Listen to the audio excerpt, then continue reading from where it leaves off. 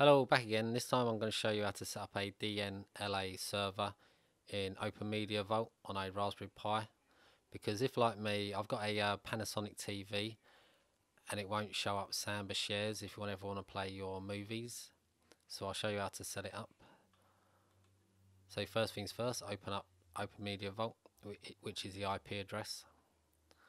Login. It's quite easy to do. It's just a plugin. So on the left hand panel here, if you look down, you've got plugins. So click on there, let the page load. If you scroll down about halfway, you should find it. Where are you? I've got to find it myself now. There's quite a few other plugins you ever want to try other things. I think there's a tolerant plugin. There's quite a few different things you can install. Where are you? SharePoint. Oh, there it is. The one you want is OpenMediaVault Mini DLNA. That one there. So if you tick the box on the left, then up the top here you've got install. So just click there, then yes. Doesn't take too long to install.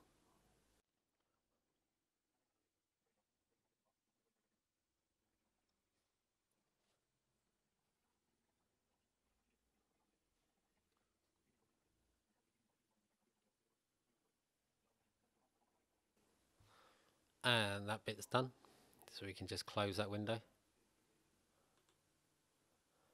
And then OK, because it wants to do a reload.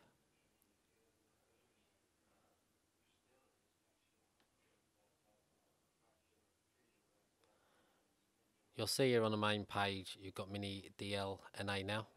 So the thing you want to do to set it up is scroll down on the left hand side, and under services you'll see the DLNA, because we want to set up the shared folders. So if you click on there and enable and save,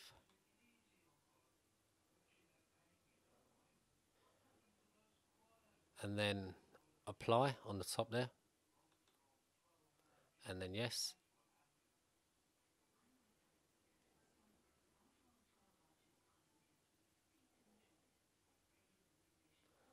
Right, the thing we've got to do now, we've got to set up the shares.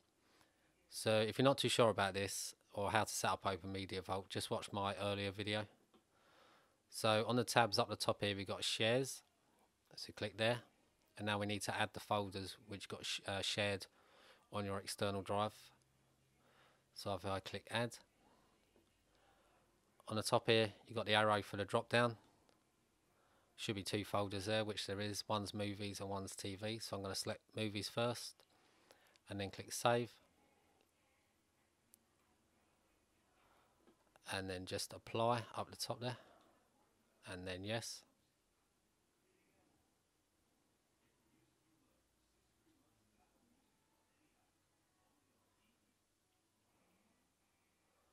Right, that's the first one done.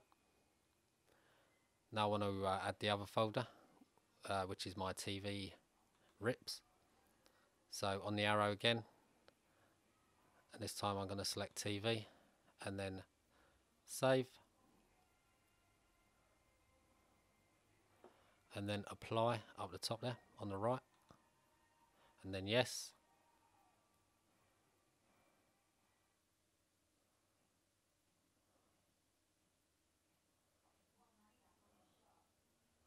And that's everything done now in OpenMediaVault. You don't need to change anything else.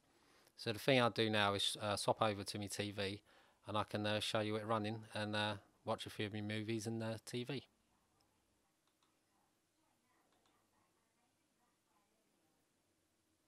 Right, you've got the DNLA server set up on the Pi using OpenMediaVault. I'll just show you it working on my Panasonic TV. So if I go into apps, go into media server. The top one is a MyCloud, WD MyCloud, which has got all my music on it. Next one is a Picore player, which is my network music player. And the Mini DLNA is what you just set up. So I'll go into that, click OK. Browse folders, I'll go into my TV. What have we got here? Asian Provocateur, Series 1. These are TV rips from the BBC. Mummy, I want you to visit Sri Lanka. Would you like to do that, Daddy? No. Why not? Sorry.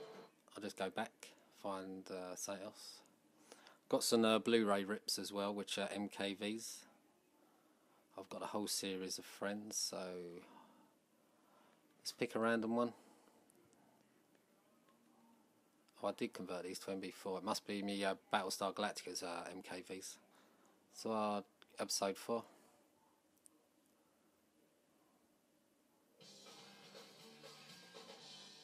Hey, your wallet, huh? Yeah, it was time. The old condom ring in the leather just doesn't say cool anymore.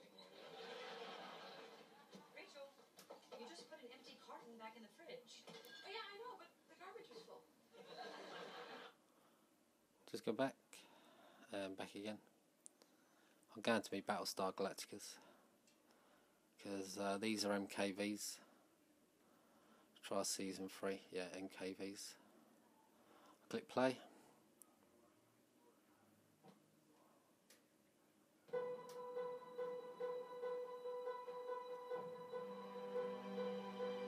These are Blu-ray rips.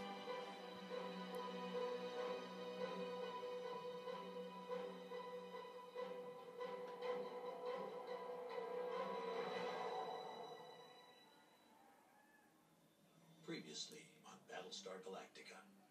I have a message for you. Fruit war of 2 people.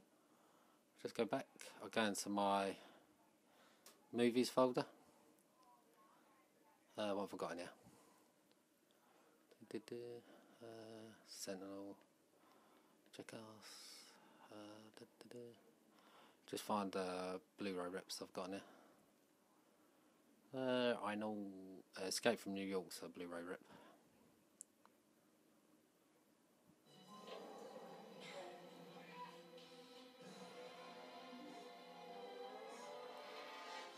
That plays fine.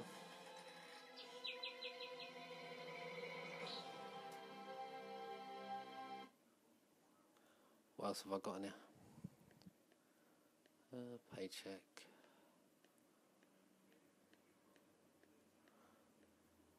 June Chronicles of Riddick. And as you can see, it's quite quite fast going through all the different movies. There's no lag or anything. RoboCop is a Blu-ray rip. Yeah, I'm sure I bought it on Blu-ray.